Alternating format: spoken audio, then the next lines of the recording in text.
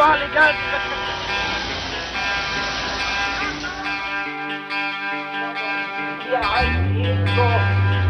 Kulturlandschaften verfochten, hier sind ländliche Räume der Bundesregierung des Bundeskanzlers verlassen.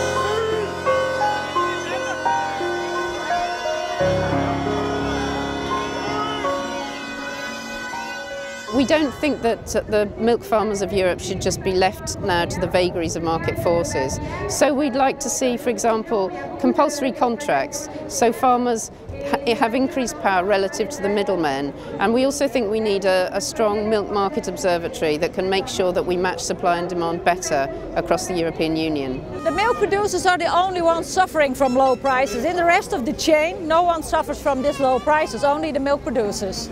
And in the Treaty of Lisbon it said that the dairy policy should provide for stabilized markets and a fair income for farmers. And they just do not do what's in the Treaty of Lisbon.